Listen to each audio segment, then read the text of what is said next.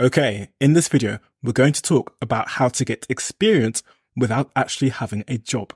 And this is a very common question for many beginners. It's a bit like a catch-22. If you want your first job, you need to show some experience. But how do you get experience if you've never had a job before? I believe the candidate with experience on their CV is in a much better position than the candidate without any experience. So in this video, I'm going to show you how to get experience, especially if you've never had a job before. But first, it's important to do some research and find out what sort of experience you need to get. And in order to do that, you should be looking at job descriptions. So I'd say at least 10 job descriptions that you want to apply for, and make a note of the skills and tech that the companies are looking for.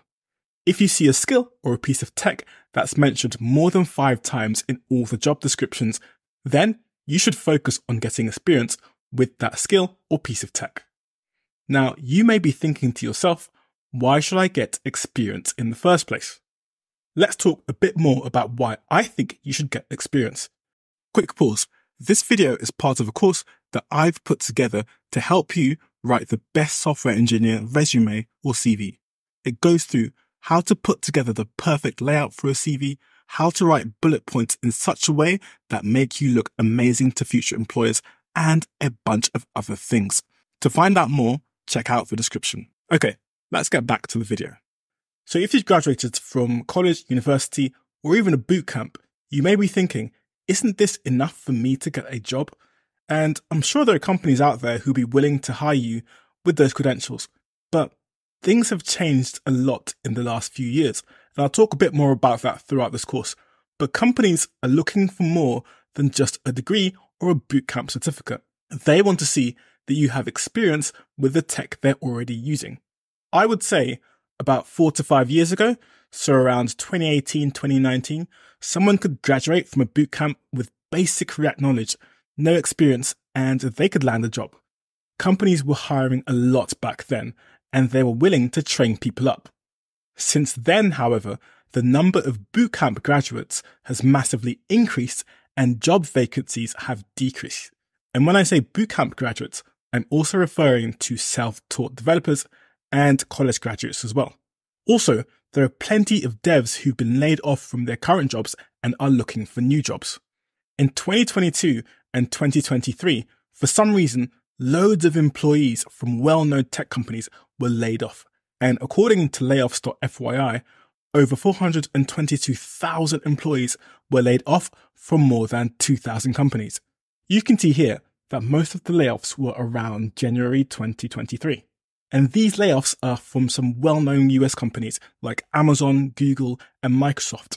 So you can imagine there must be other smaller companies that have laid off their engineers that aren't on this list.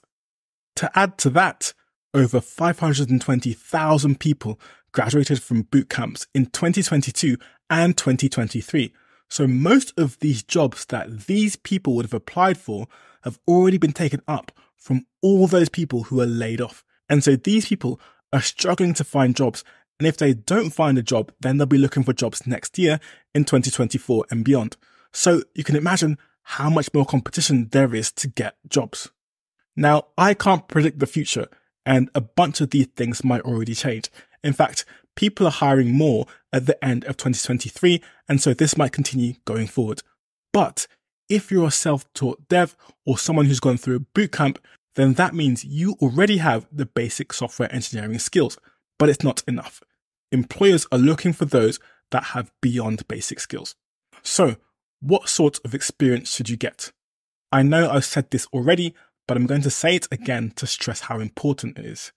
Companies want a candidate who can get the job done well, and they want one who's working with the tech they're already using. So it may seem obvious, but you need to research the tech that companies are already using, make a list of the common ones, and get experience with those specific things. Also, if you are a new or entry-level developer, I would suggest looking for mid full stack roles. And if you're a mid-level developer, I would suggest looking at senior. Aim higher. This is because if you aim high but apply for lower roles, it would put you in a much better position than someone who's been looking for roles with their current knowledge. you'll be exposed to more skills and more tools.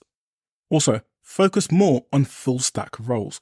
More companies are hiring for full stack knowledge than purely front end or back end, even if the role states a specific discipline. Start with one and then learn a bit about the other. So you can start off with front dev and then learn a bit of back end dev, or start with back end and learn a bit of front end. Many senior front end devs that I know have some back end experience, and senior back end devs have some front end experience. So it's good to get full stack experience. I've gone ahead, done some research, and made a list of the tools that companies in the UK are expecting devs to have experience with. This is TypeScript, and then React. After React, it's Vue, then Angular. Experience with relational databases like MySQL or Postgres. Experience with AWS or Azure, RESTful APIs, Node.js, Git, and version control in general. If you go ahead and build a full stack application from scratch to deployment, then you're going to have experience with a lot of these things. Please note, employers may be looking for different skills based on the part of the world that you're in. So I know that around Greece or Italy, most companies favor Angular over React, so make sure that you do your research. Now, I'm sure this question is swirling around in your head. Isn't my portfolio from school or my bootcamp good enough to get me a job? And I think the projects that you might work on from boot camps and online courses are not quite good enough to get you a job. Because these sorts of projects are good to teach you the basics and are good for learning. If you want to get a job purely from your portfolio, then this is possible, but it needs to be really good. And I would suggest you work on one, maybe even two big projects that are solving a real world problem. Build this project to a high standard. And this, in my opinion, has to be a full stack app. So one that has a front end, a back end, a database, and has been deployed so people around the world can access it. And it needs to be designed well. It needs to look good. Ideally, one of these projects has potential to make some money, and it's something that people can sign up for and pay for. So a lot of research needs to go into this, and if you don't have the time, you could hire a designer or a content writer from Fiverr or Upwork to help you out. Let me give you a few ideas on what projects you can work on. The first one is an automatic crypto trading bot. Something where a user can log in, select the cryptocurrency they want to trade, set some parameters, and the bot will trade for them. Next is a weight loss app, and this is where a user can log in, put in their current weight and the weight they want to reach, the food they like to eat, and the app will suggest foods and recipes for them to reach their goal. The third is a Twitter Digest app, where users again can log in, select a topic they want to follow, and the app will send them a daily short email that summarizes all the top tweets with that topic. Now, this kind of project for your portfolio should take, I'd say, at least 3 months, maybe less if you're working on it more, but around 3 months to build, and it should be in an industry that you have some knowledge or interest in. And if you do this, you can put this project in the experience section of your CV, not the project section. Kind of as if you've created your own startup and you're the founder. List the name of the product as the company, how long you've been working on it as the date, and the tech that you've used. So, as an example, if I worked on the Twitter Digest app, then I could put something like this on my CV. So I could put developer and founder of an app called Social Snap, which is that Twitter Digest app, the amount of time I've worked on it, so January 2021 to present, and give a bunch of information about the project. Again, I'm going to write it in the format what I did, why I did it, and the outcome. Now, if you want a list of more projects like this, then there's a PDF that comes with this course that will list out 10 real-world projects that you can build or you can use as inspiration to come up with your own idea. This is one of the ways you can get experience without getting a job.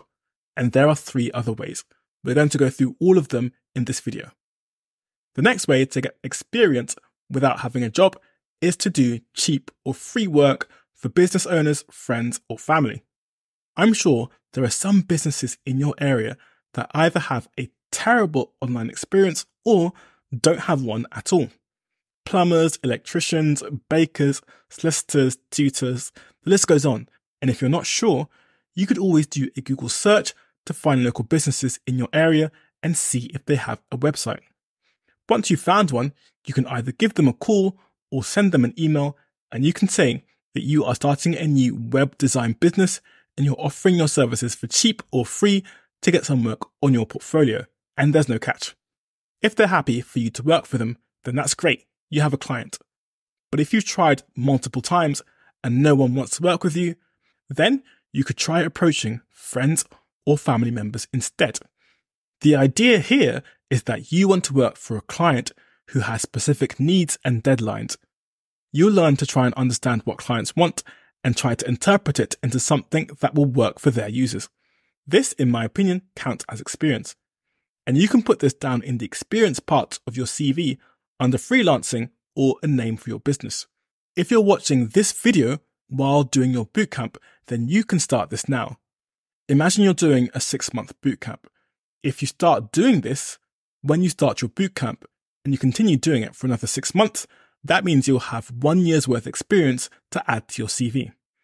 To be honest, all the techniques I'm going to mention in this video can be done while you're learning, so you can learn and get experience at the same time.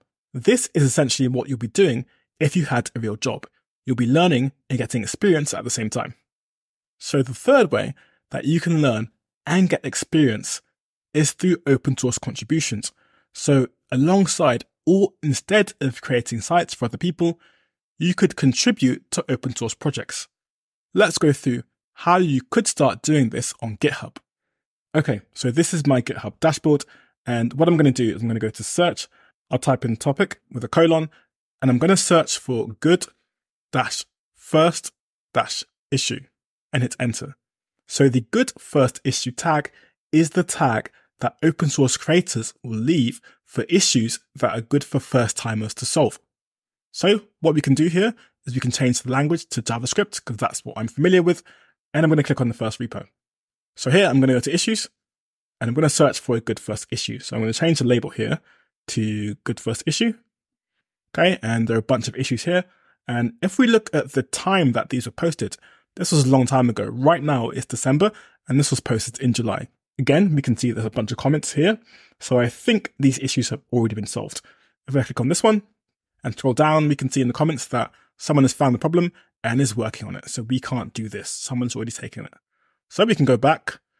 And again, if we wanted to, we could find another repo to work on that has a good first issue. But I'm also good with TypeScript. So I'm going to go back here and change the code to TypeScript. Then I'm going to click on the first repo, go to issues, and again, change the label to good first issue. And we can see this one was posted 16 minutes ago and there are no comments. So no one's taken this. So if I click on this one and scroll down, you can see the author over here has put loads of info on what the issue is and their desired behavior. And if I scroll down, no one's taken this. So if I wanted to, I could put a comment here saying, I'm going to take it, clone the repo, start working on it. And this is one way you can contribute to an open source project. Another way is if you have some kind of relationship with the creator of the project, then that could be one way to go ahead and start helping. So for example, this project here, Stackwise, I've spoken to the creator of this project and they've told me that they're actively looking for people to work on it. So actively looking for contributors. And they've said that the contributor that contributes the most is going to be helped to find a job. So they're going to find the most active contributor a job. So if you want to, you can go ahead and work on this repo. But I suggest that you find a project that you have an interest in. And if possible, try to stick with one project. That way, you'll understand the code base better, the tech better, and the team better. And it would be much easier to add that as experience to your CV. Another way to get experience is through internships. So this is kind of a way to get experience by actually getting a job. Now, if you do go down this route of getting experience through an internship, then I'd suggest you keep them short. Companies can take advantage of interns and get them to do a lot of work for free.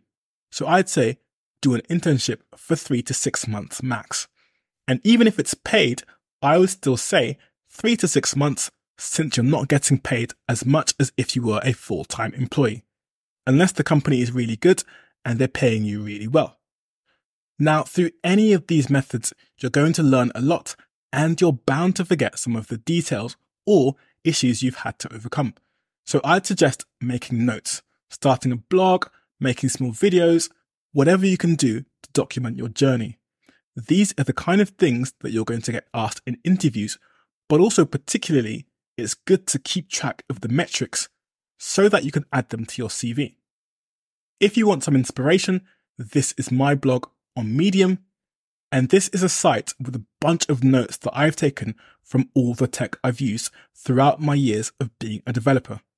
Now, there's no need to pause and take a screenshot of this video to get the URL of my notes. I'm going to give you full access to this as well as 10 real-world projects in this course.